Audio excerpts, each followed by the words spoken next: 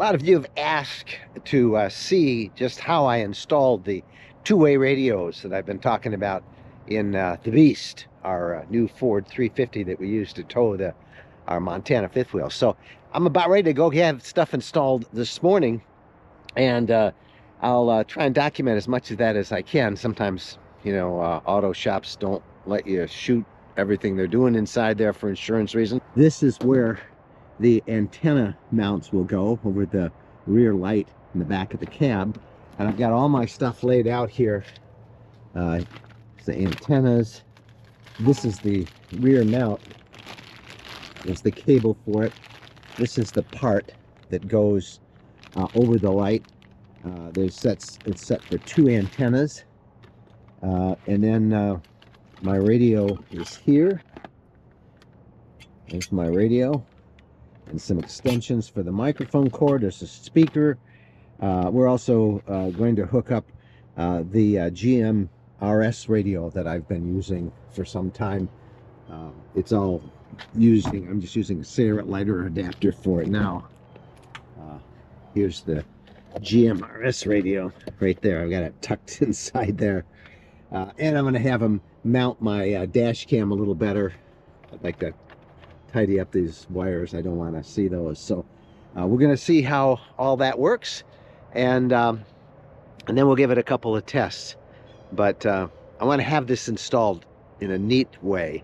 I think I could do it, but I'm not familiar with taking trim off. These guys do this every day, and I want this to be a nice professional looking installation. Make sense?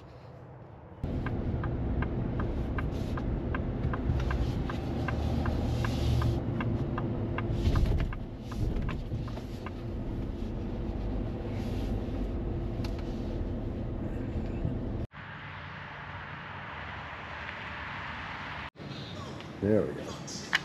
Yeah, that's the part that...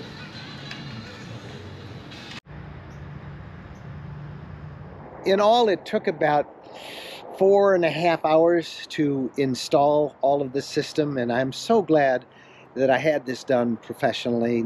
Not that I don't think any of it is too hard, but if you're not familiar with removing trim and putting it back on, it can be, you can make a mess out of your vehicle. And I'm so glad I had the folks at Auto Trim do this for me.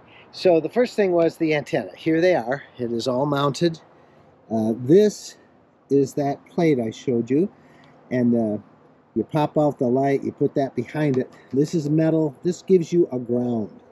And I had, the one I have has space for two antennas. This one is my UHF VHF amateur radio antenna. And this is what I will use for all of that. And on this one, this is my GMRS antenna. And that one is gives it some height as well. You can see it's over the cab. Today's trucks are a challenge. These used to be metal. Now they're fiberglass, or they're just lightweight. And you need to have a connection to metal, a ground, and that's why this mount from Bulletproof is so good. It's a very expensive mount. The antennas need some spacing between the two of them so they don't interfere, and this is adequate at the frequencies that they're at. They're both at fairly high frequencies, it's great. You can see I have some height, so even when I have the fifth wheel attached, which is about this high here behind it, it's still going to be able to get out and do some work. I'm very pleased with these antennas, and of course I can screw off the base and take them off when I have to do you know, a car wash or something like that, if I send it through a car wash. All right, but the big challenge with this was there's coax cables on both of these antennas, and we had to get the coax down into the vehicle itself so they could attach to the radios. Let's show you how that worked. All right, in the back seat, this is where the coax came through, and we just tucked it in behind the headliner, and it came down here into this panel. They removed these panels in the headliner, and it ran down into here. And here's where we mounted the radio. And you can see there's where it came through. We drilled a little hole here in this storage compartment, And this is my Yaesu FTM 400. This is a UHF VHF transceiver. It has, I think, 50 watts output. And it is mounted. There's a mounting bracket there. You can see that's nice and solid. Now, the problem, so here's the antenna cable. The problem is I need to have a speaker, an external speaker, because without an external speaker, the radio speaker's back here, and I'm up front. So we had to run an external speaker, and then there's the microphone cable. The microphone cable plugs in here. There's also a head, and it is a separate head for this radio, a control head. So we had to have cables to control the head and cables to control the microphone. And those we ran all the way around and underneath the seats, pardon all the dog hair, that's from Bo, and up to the front. So I'll show you how that all works out.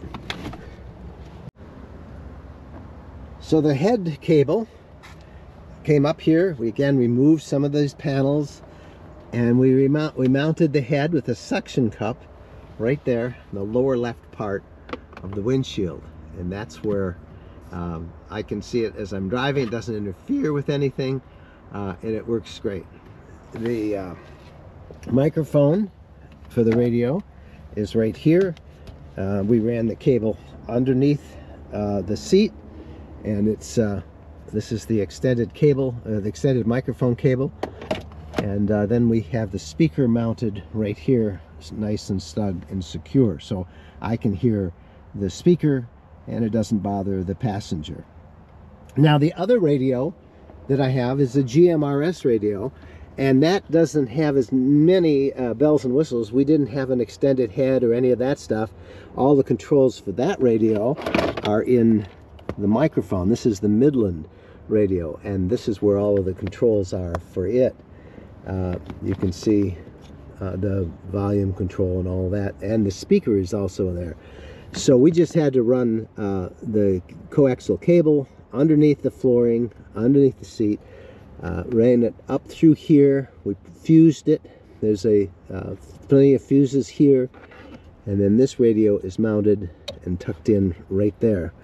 Now I need to get a couple of microphone clip hangers, but for now we've got them there. So that's how we mounted the radios.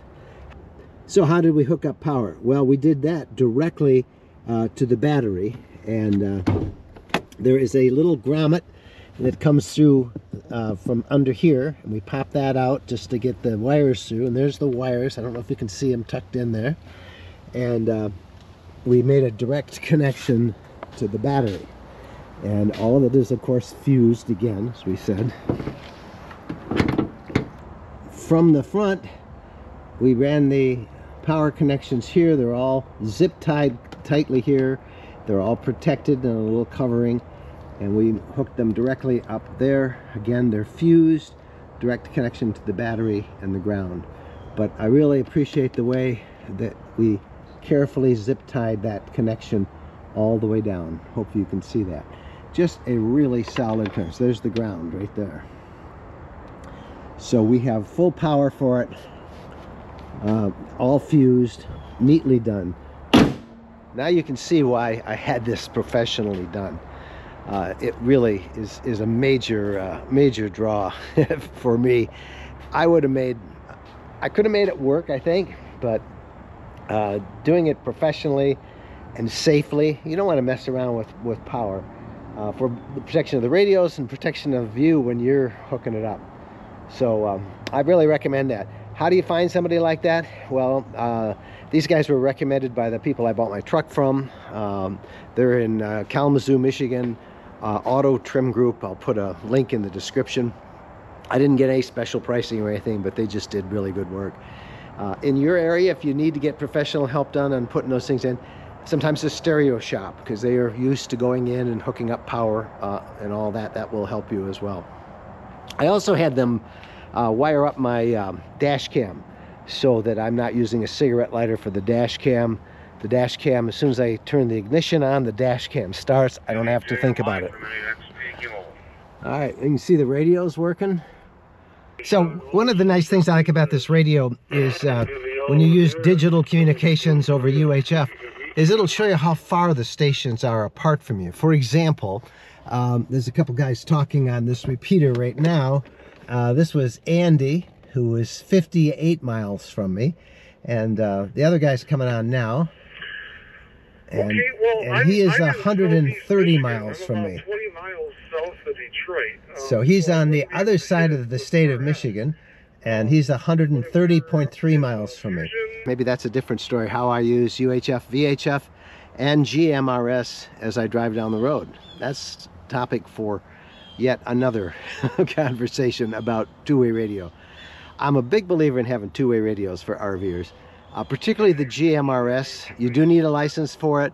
It's a little higher quality than the old CBs and the little handy walkie-talkies that we all use, and they're good to have, these little walkie-talkies. They really are. Everybody should have a couple of those, but having the more powerful GMRS radio is really a nice thing to that I would recommend. We need to set up a national calling frequency for GMRS so RVers can talk to other RVers, but meantime, there's plenty of uses for it. So we'll do a whole story on that if you're interested in it in a future episode. But a lot of you wanted to see how we finally ended up with the radios and the antennas mounted, and now you know. I hope you like this. If you did, please give it a thumbs up, and also don't forget to subscribe to the RV Lifestyle channel right here on YouTube.